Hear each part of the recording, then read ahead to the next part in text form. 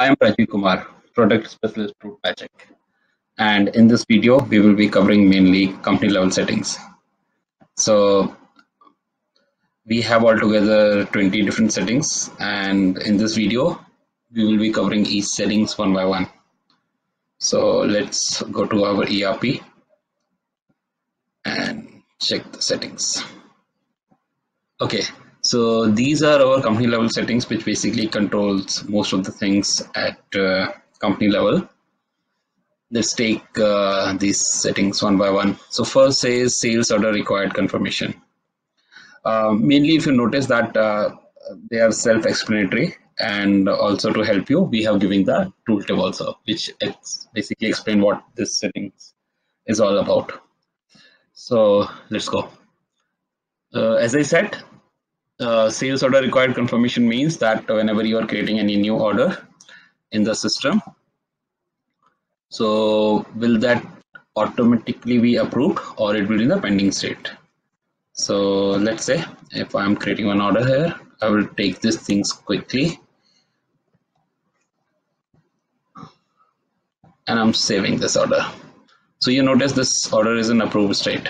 Okay, if I go back to the settings and if I mark this thing saved, and then if I'm going ahead and creating the same order, okay,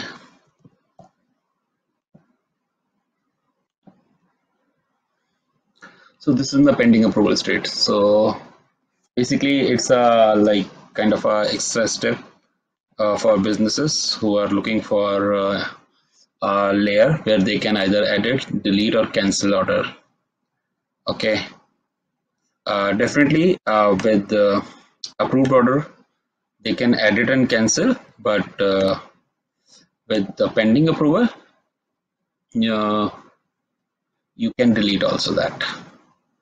Okay, so that's advantage here. And same I try to give in the screenshot also. So here you can see that if sales order required confirmation, what can be the two potential states. Okay, let's move to the second one. This is called schedule sales order after days. Okay, and we have one more setting which is kind of a dependent on the sales order cutoff time.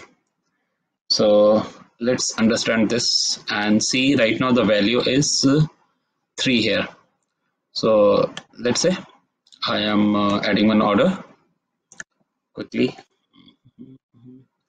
and you see the date is 15th and current date is 12th, and this is because the system is automatically taking date according to that setting.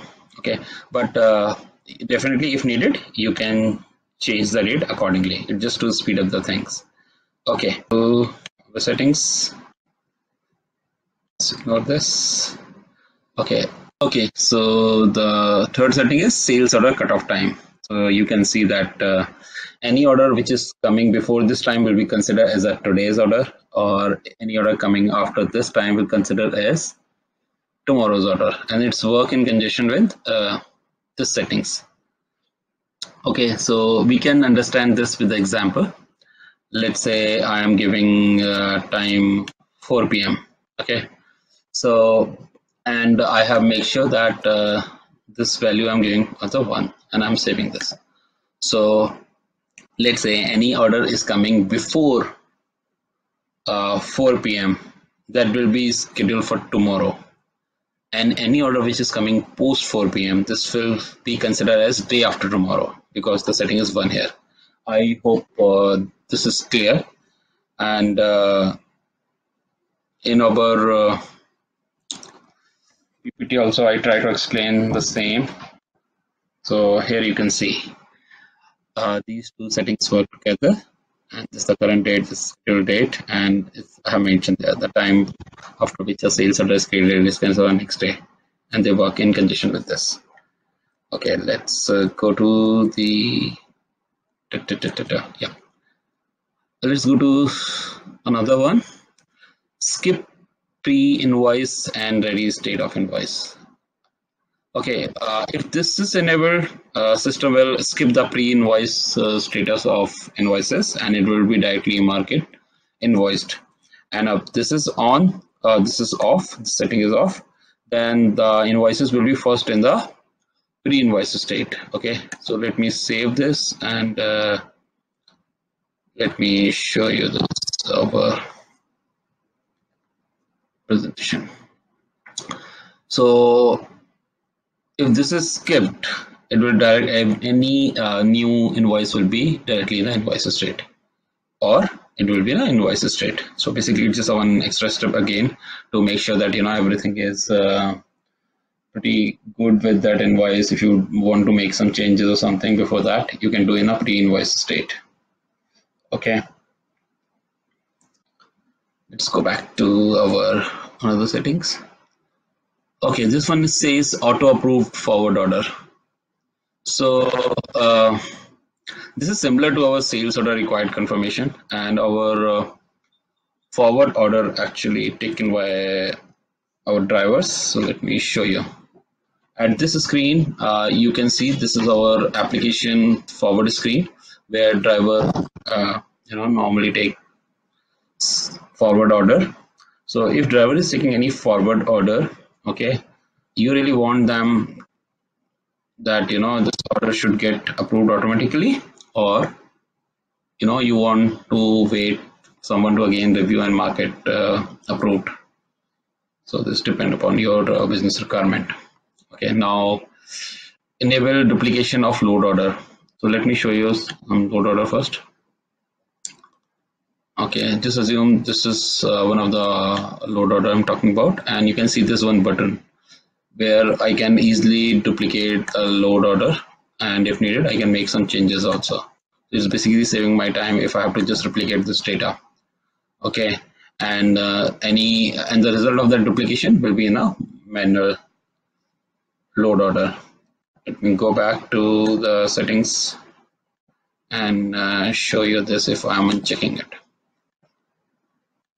Okay, now I can go back, and if now I try to do, I will not find that button. So this is pretty easy. Now let's go to again. Yep. Incoming inventory required confirmation or not. So this is pretty simple and straightforward. If you are receiving any inventory and you really want that it should be in the pending state, or you want directly it can go to the approved state. So let's check right away. I'm just setting a couple of item here. Okay, and I mark it save. Okay, so it's in the pending state right now. So because that setting is enabled, pending at this stage, I can go edit, delete, and approve. So if there's no change required, or this is still a valid entry, I need not to delete, I can go ahead and approve it. Okay, and same thing is gonna happen if I will disable that.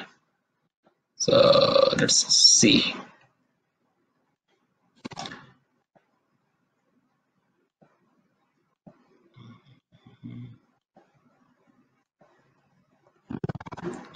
Marking save, it will be directly received.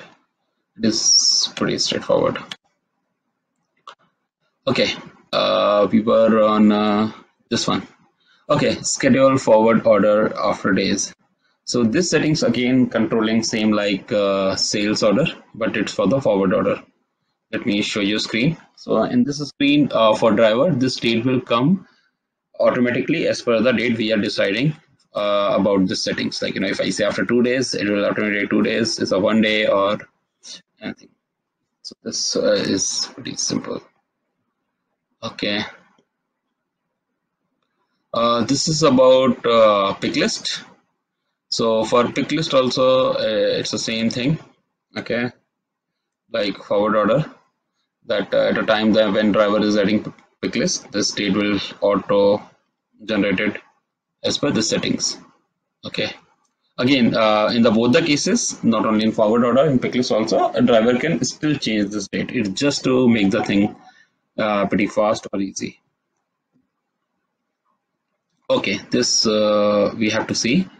send email on vehicle inspection failure. So basically, when driver is performing any vehicle inspection and that inspection is failing, so the person who is basically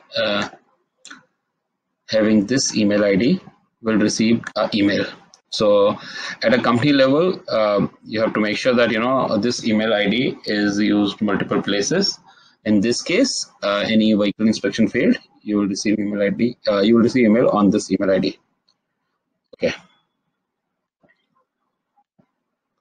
Now send email when invoices is created.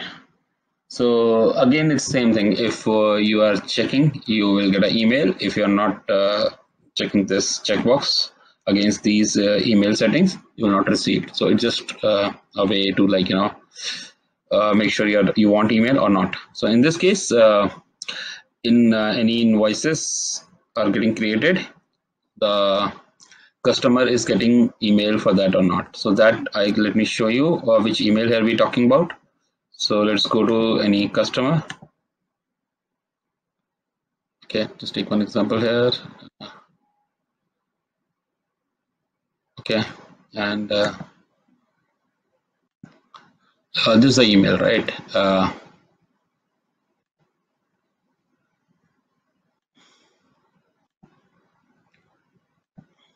Okay, now email proof of the delivery. So it's again the same thing. If once the delivery is done, if you really want that customer should receive a POD, you can activate that also from here. Okay, here we go. So this is about our pack enabled. This we discussed when we were talking about the pack order video. So let me show you again. If this setting is enabled, I'm doing this enable right now for you and marking save. And I'm creating any sales order. Let's say I have created this one and I'm trying to pick this order. Let me go to the pick screen. So you notice this skip pack is by default selected, this checkbox. Okay, and why that is happening? Because that setting is controlling this checkbox here. If I will go and mark this setting as unchecked and save, and if I again go to this pick order and try to pick this will be automatically unchecked. So it's again still you have a control of this checkbox, but it just to make the things easy for you if you really want to skip pack order. Okay, and accordingly at this stage confirm this. If you're skipping, the pack order will be automatically in the pack state, and we know that, right? How this setting works. Okay, okay, skip draft state of payment. So it is pretty simple and straightforward. If I'm saving this and if I'm going ahead and having some payments, it will be already in a draft state. Okay, and you can see this around.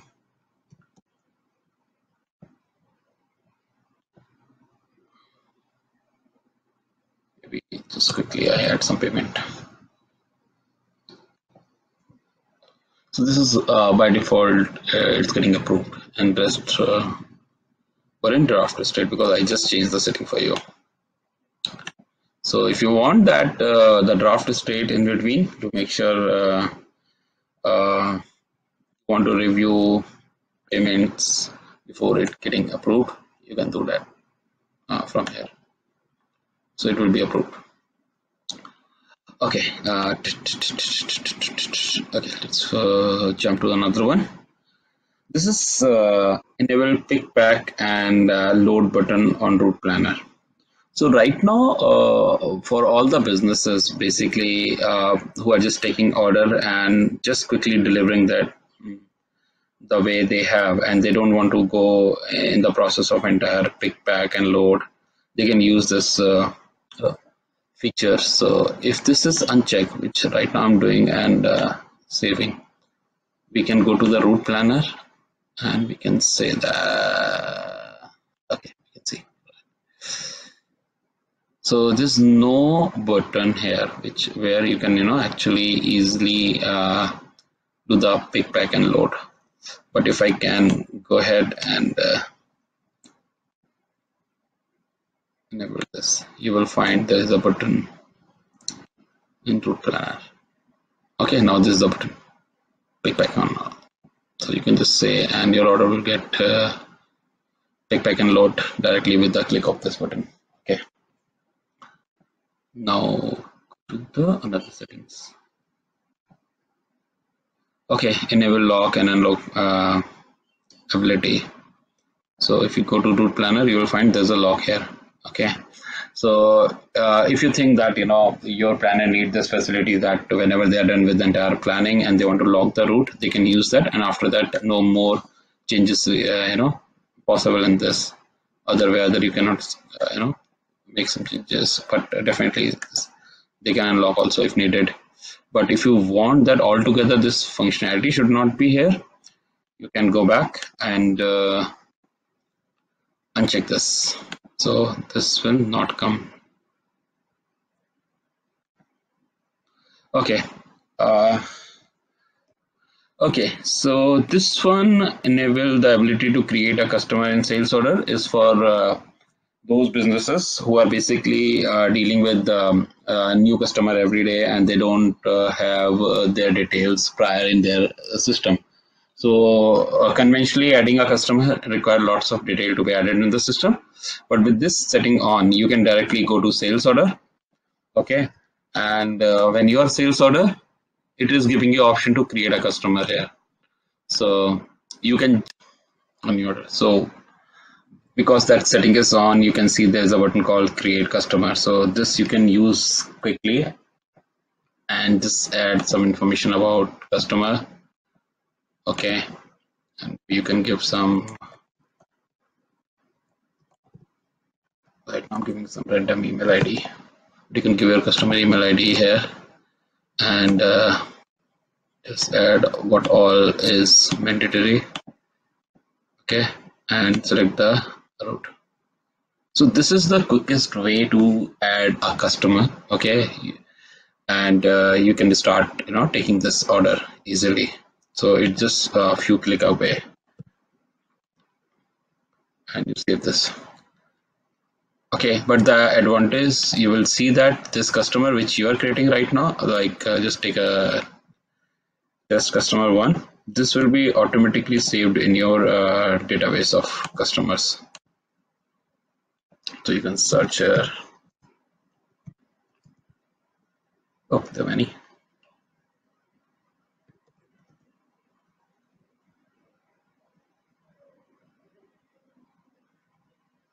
Okay, so this one we just created. So this is pretty easy, like to add a customer quickly here. But when this setting is off, you will not see that button. Okay, let me show this. Save. And now if I go to sales order, try to add, that button is not visible here. So you can control that. Okay. Now, okay, this one is take example, like you don't have any particular product in inventory, like the stock is zero, and driver is on his way, and he is looking forward to take order in which that product is part of that order.